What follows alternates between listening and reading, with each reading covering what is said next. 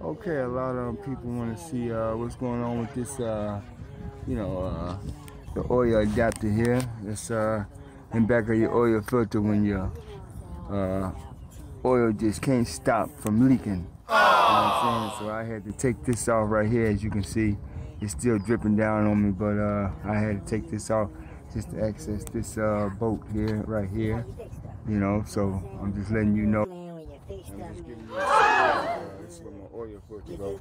Like everybody else say, you know, I just put me a new oil pressure sensor right there, so I should be all good. But yeah, there it is. I gotta clean it up a little bit, but it was a monster getting out. But eventually, I got it out. So now, let's see what it's gonna do after I put it in.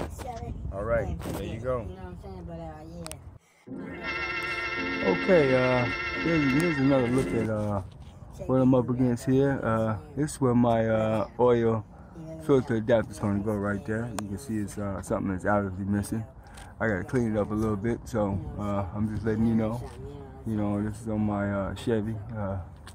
Hopefully I seal it up real good so I don't have to do this no more, because I'm tired of laying on the floor. All right.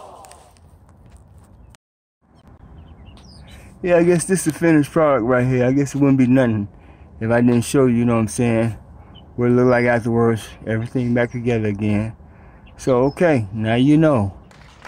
All right, that's it.